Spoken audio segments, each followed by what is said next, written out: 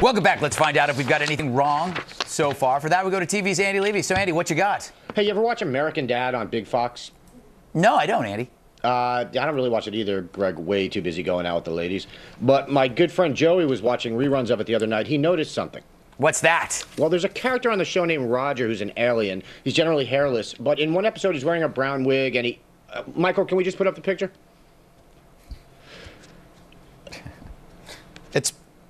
Yeah. It's Bill. Yes, it is.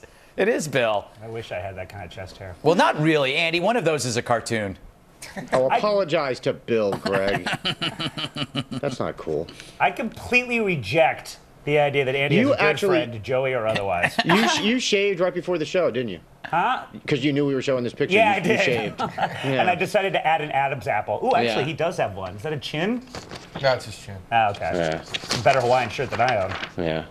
Well, let's just keep this going. Yeah. Anyway, Holy crap. I'm done, Greg. That was supposed to be maybe a 15-second thing. Turns into 3 minutes. What the hell was that? I don't know. Coming up.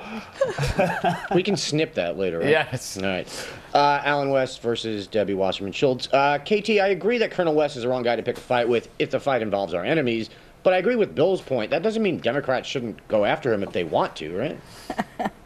Well, but you know, the thing about Democrats going after him, he'll end up winning this fight because he's now made her look like such a dope that she's not going to do that again, neither her pal. She either looks like a dope or kind of a whiny lady.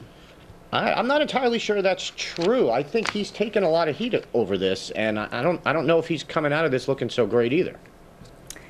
Because why? Because you think he sounds sexist? You think he sounds like a bully? Why? I mean, I don't think Alan West cares what I think. No. But, well, don't say no so quickly. You don't know that. Well, I think the answer is no. You don't know that. You don't know that for a fact. But you've got a group of 5 Democratic congressmen have written a letter to Speaker Boehner, Majority Leader Cantor, Majority Whip McCarthy, saying that West's email was completely out of order and an offensive personal attack with a clearly sexist tone. You've got a whole bunch of people kind of condemning him for this. I know they're all on the left, so he may not care. But the fact is, it's not like the nation is rallying around Colonel West on this one. Well, but I don't think the nation is rallying around the Congresswoman either. Oh, I agree. I mean, I think it's a draw. And the unfortunate thing is what it does is it distracts attention from what's a really serious issue right now, which is that the countdown clock is ticking. And if you listen to some people, Armageddon is about 10 days away. Yeah. You know what the nation is rallying around? What's that? Boston market. Is that right? Yeah. Yeah. Wow. Man. Joe, Colonel West would like a word with you after the show. Okay. Also, I don't believe that you ever worked in politics. I did, Andy. Don't believe you. I don't believe you work in politics. I see you on this show every night. I never claimed to, though. Well, or news. This is news. I'm sorry. I get news in politics. I worked in news. I didn't work in politics. Wasn't politics just a gay bar? No, it was politics with an. It was politics with an X. Was it politics with an X? Isn't that like a clothing store? Yeah, I think it's probably It's like the wet seal for guys. Yeah, it was. Spent a year down there in the old Austin, Texas legislator there, Andy. Really? Yes, I did. Legislature, you mean? Yeah. Spent my time on the Senate floor, son. Did you? Got my hands dirtier than you ever did. No, bless your heart. Sitting in your pretty little room. Bless your heart. Kinsey, you said the problem with Wasserman Schultz was her tone and her posture, and that West was right to go after her, which is a fair point. But it just seemed like what she said was just kind of politics as usual these days. I know, but that makes me sad, and I think that that's unfortunate, and I wish that they would be more factual and that it would just be I mean, I really do think that she had a great point, and it's something that we should all consider. But once she opened her mouth, I was done with her. You know, whereas I wish if she would have said it differently, I would have been like, wow, well, I really would like to put some energy in investigating that further. Right. But because it was so catty, I was like, this is a nasty argument. I immediately wanted nothing to do with it. Fair enough.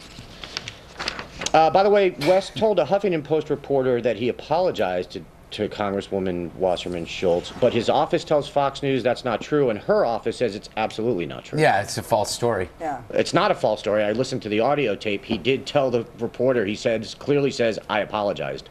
So the whole thing's weird. I thought everybody denied it, but whatever. But but he did say it. I've heard that. You're right that both sides are denying it, but he also did say it. It's very weird. It's so weird that a politician would say something then deny it. Yes. Right? Crazy. Here's the deal. West should have written the email, made himself feel better, and then deleted it without sending it. Yeah. Right?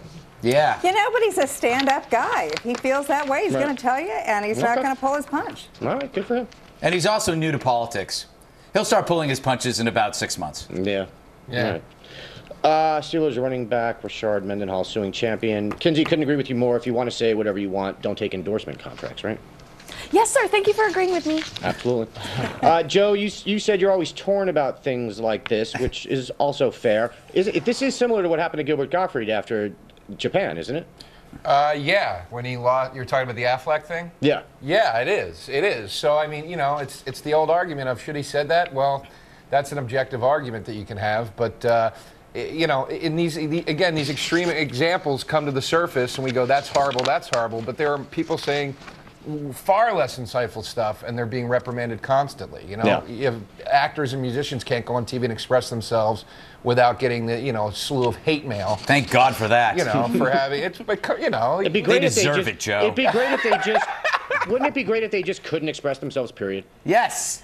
well, It's the yeah, price you pay, that's- though. It's the price you yes. pay. That's the worst their argument. bank accounts That's the are worst. so much bigger than ours. It's the worst argument. I'm so tired of that argument that just because you exist in the public eye that you're not allowed to have an opinion about something. You are. It's- You're You just have allowed to to be have an opinion careful about it, about but it. you also might pay the price. And, Yeah. and The everything problem needs is to be strategic. people think they can say whatever they want and not pay a price. That's not what free speech means.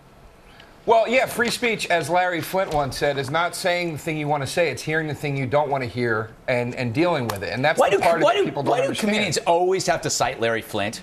Is there a better person than Because him? that's the only person they read. Yes, exactly. And I use the word read loosely. yes.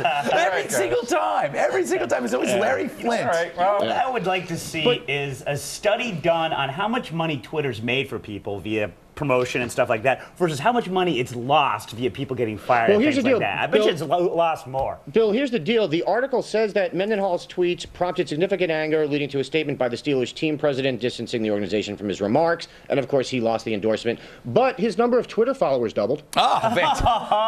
So it's I excellent. think it's win-win here. Yeah, it is Yes. definitely Yeah. win-win. Yep. Are playgrounds too safe? Greg, you said some researchers are questioning the value of safety-first playgrounds, which prohibit stuff like the jungle gym, overhead ladders, trapeze rings, and broken glass mountain. Yes.